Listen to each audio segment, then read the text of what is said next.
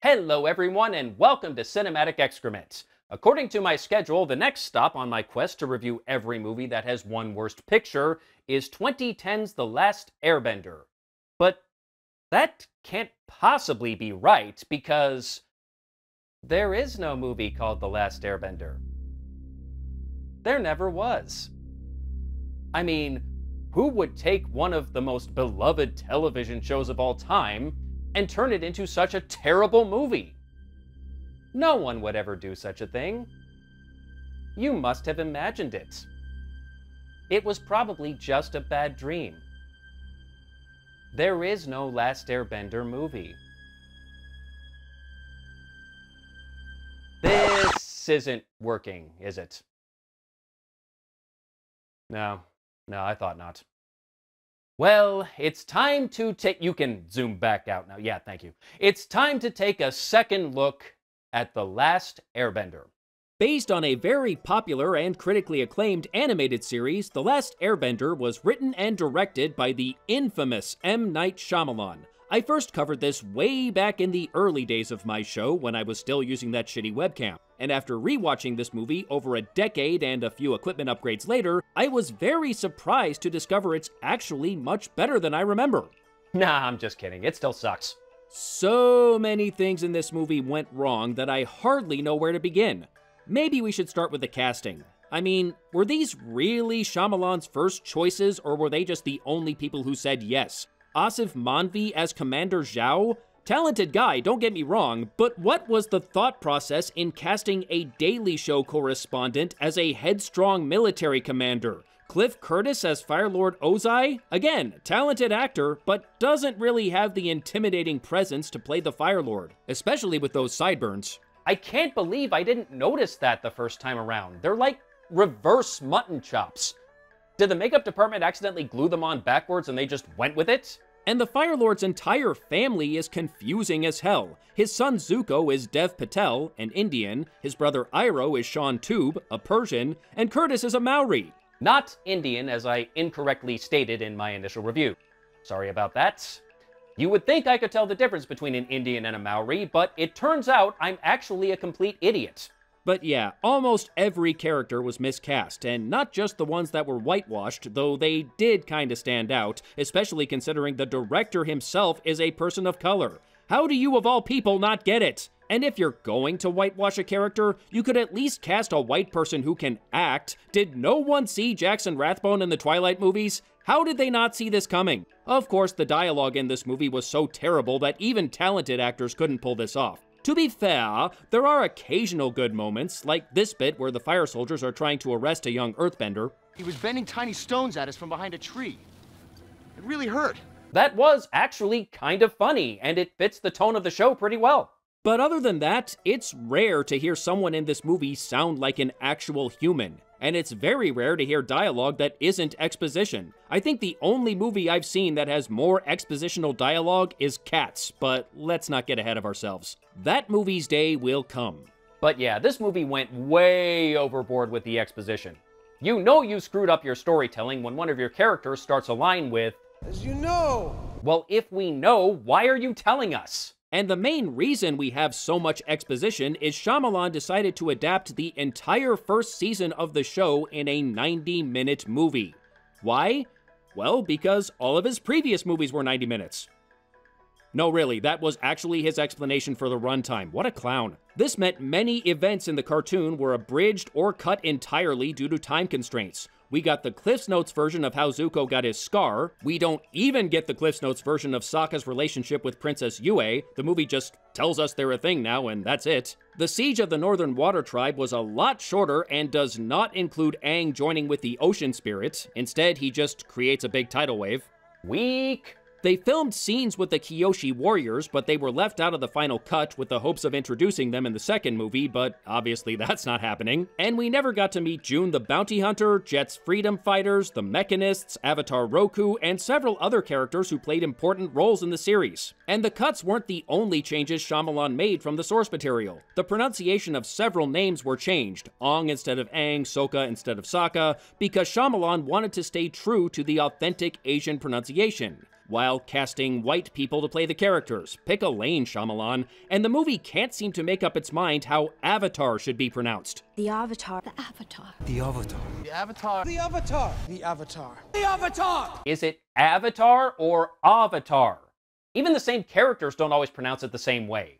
Considering Shyamalan was such a stickler for proper pronunciation, you'd think he would have caught that. It wasn't very smart. Furthermore, most firebenders are only able to manipulate fire and can't actually create it, which was not the case in the show. This even becomes a plot point when the Fire Nation invades the Northern Water Tribe, and they suggest they should put out as many fires in the city as possible so the fire soldiers can't use it against them. Yet it doesn't look like they actually bothered to do that. Oops. Apart from Appa and Momo, we see very little of the hybrid animals the TV show is known for, and what in Kiyoshi's name did they do to Appa's face? That must have given so many children nightmares. It probably gave a fair number of adults nightmares. Shyamalan also decided to state in the movie that the Avatar is not able to have a family, which is a major departure from the series for no reason at all. It has no bearing on the plot whatsoever. I don't know what they were thinking. There was really only one change the movie made that I actually agreed with, and it has to do with Princess Yue's hair. And no, I'm not referring to the fact that when viewed from behind, her hair looks like a penis. Do I need to blur this out? I'm not sure. Anyway, in the show, Princess Yue was born very sick, and her life was saved by the Moon Spirit, which turned her hair from black to white. After Zhao killed the Moon Spirit, Yue saved the spirit's life at the cost of her own. This happens in the movie as well, but unlike the show, her hair turns back to black. And that actually makes sense. It's a relatively minor change, but it's one of the few positive things I have to say about the movie, so I will take it. But you know something? I've highlighted many of this movie's problems, but I haven't even gotten to the worst one. Avatar: The Last Airbender is a very action-oriented show, and the action sequences in the show were pretty well done. So you would expect the movie to have a fair amount of action as well, and it does. And it is so painfully slow. This is apparent right from the start when they recreate the Four Elements intro from the show with some martial artists in front of a very wrinkled screen. This movie had a $150 million budget, and they couldn't afford a steamer? This intro lasts about 10 seconds in the show. In the movie, it's twice as long. And the rest of the action sequences are even worse. It takes a ridiculous amount of jumping and flipping and dancing around for characters to perform even the simplest bending moves. So any scene that involves any amount of bending drags ass. The show was energetic and exciting. The movie is a cure for insomnia. I don't know if there's anything else to say. The Last Airbender is terrible in nearly every way. It was nominated for 9 Razzies and took home 5. Besides Worst Picture, it won Worst Screenplay, Worst Director, Worst Supporting Actor for Jackson Rathbone, and Worst Eye-Gouging Misuse of 3D, a special award that was only given out that year. It was the height of the 3D craze, after all. I never saw the movie in 3D, but considering how dark some of the scenes are, and the fact that it was a 3D post-conversion when that technology wasn't really up to snuff yet, I have no doubt that this was a miserable experience in 3D. Of course, seeing it in 2D was a miserable experience, but never mind. You're lying! As for the question I so often ask in these second looks, was it really the worst picture of 2010? The answer for me is a resounding yes. The Razzies got it right this year. And really, I don't think it had that much competition in the worst picture category. The other nominees that year were The Bounty Hunter, a mediocre comedy about, what else? A bounty hunter and his ex-wife, a journalist, who are both really shockingly bad at their jobs. Sex and the City 2, a 2.5-hour slog, but not really bad enough to top The Last Airbender in my opinion.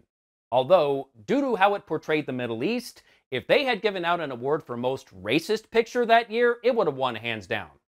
The Twilight Saga Eclipse. You wait your turn, Twilight Saga. And Vampires Suck. Why yes, it is a Seltzerberg comedy. How did you guess? Although, honestly, this was one of their better efforts. It still sucked, but at least they largely focused on the Twilight movies and why they are bad, instead of just throwing out random pop culture references all the time. However, they did cast a couple of white dudes to play Jacob and his father, who are Native Americans. Seriously, how was there not a most racist picture category that year? Missed opportunity. Anyway, The Last Airbender was dreadful, and I don't know how the studio could have expected any other result. Shyamalan was already a controversial filmmaker by this point after The Village, Lady in the Water, and The Happening. For the life of me, I cannot understand why they chose him. Nor do I understand why they shut out input from the show's creators as they reportedly did. The end result was, sadly, predictable. While it technically made a profit when you factor in the worldwide gross, it was poorly received by almost everyone who saw it. One critic in particular, Charlie Jane Anders, said The Last Airbender, quote, makes Dragon Ball Evolution look like a masterpiece. I would not go that far. I get where you're coming from, Charlie. I do, really. But let's not get carried away here. And here's a funny anecdote for you. Well, not funny, haha, but my niece actually took my nephew to see the movie as a birthday present. I'm sure I don't have to tell you this did not go over well. No one likes getting anticipation for their birthday. Way to go, Shyamalan. You made my niece a bad sister. I hope you're proud of yourself. In summary, the story was bad, the dialogue was terrible, the action sequences were boring, the acting was atrocious, and it utterly fails as an adaptation of the source material. But the effects were decent. And with that in mind, there is one thing that I would like to personally say to Mr. M. Night Shyamalan now that I have had to sit through The Last Airbender several times for 2 separate reviews, because yes, I do actually watch movies all the way through when I review them. To you, Mr. Shyamalan, you rat bastard, I say this. Thank you.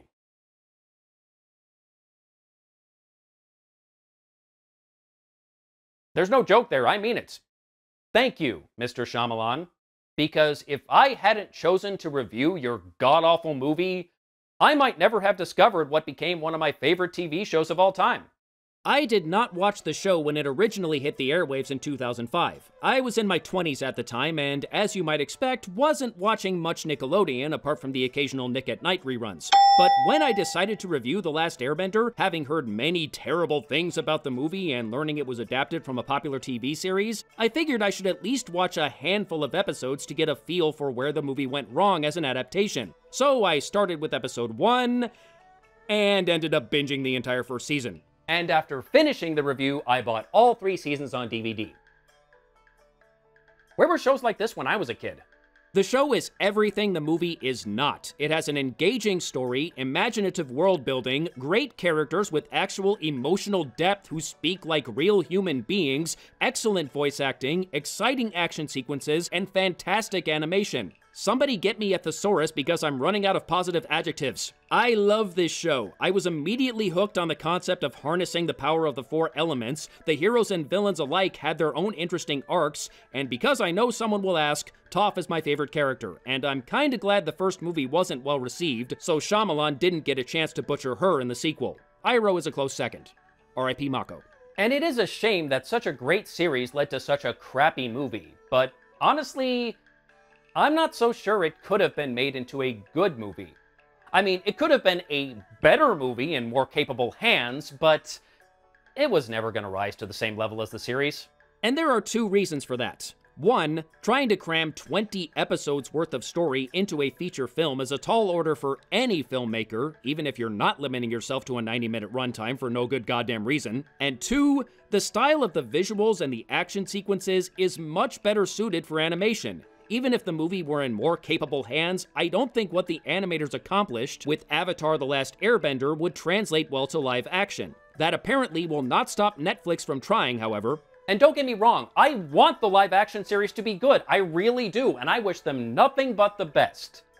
But I have concerns, especially since the last live-action remake of an animated series I saw was Cowboy Bebop, and it wasn't bad, but it left something to be desired. Mustafa Shakur was really good as Jet, though. He nailed that role, but I digress.